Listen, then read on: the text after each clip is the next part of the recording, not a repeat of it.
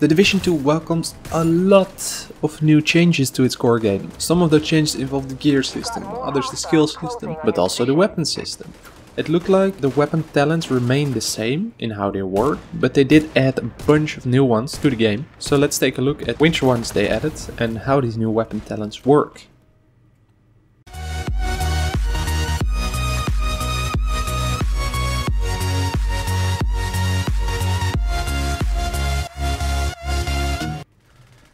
As mentioned in the previous videos, there are a lot of new weapon talents. Let's take a look at the 10 confirmed talents and how they work.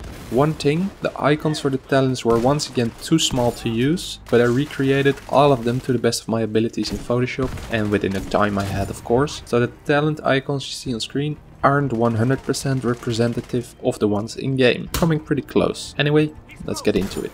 We're starting off with Cauterize, which heals the player for 5% of the damage done to targets on fire. Perhaps this would be a good one for a fire turret build, if that makes a return.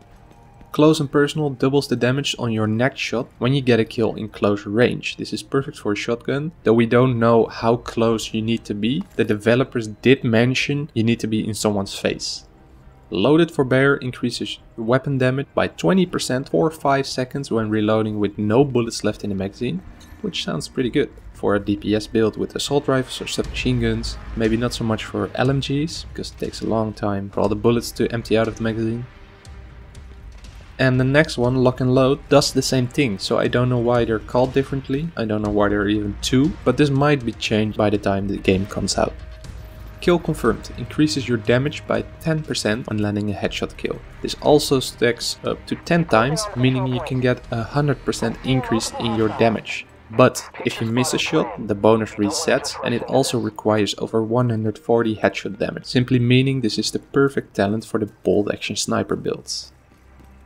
Pyromaniac increases damage by 15% to targets on fire, as long as you have at least 10% weapon damage. That's the requirement. Once again, effective in a fire build.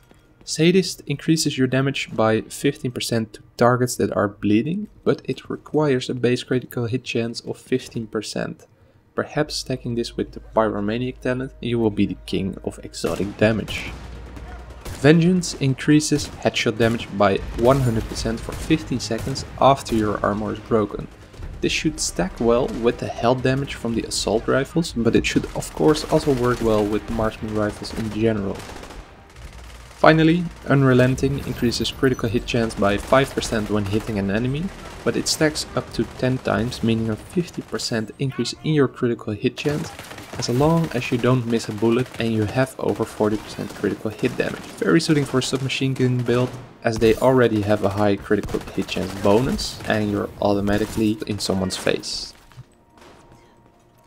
So far I like the weapon talents that I see. I like that they added a lot of new ones, my favorite being Kill Confirmed I think, though I have to say Unrelenting sounds pretty good as well. Let me know in the comments down below what your favorite weapon talent is out of these 10 that I just showed you, and why of course, because it depends on your playstyle mostly. For now, thank you for watching, hopefully until next time, and peace out. Eyes on a heavily armored hostile.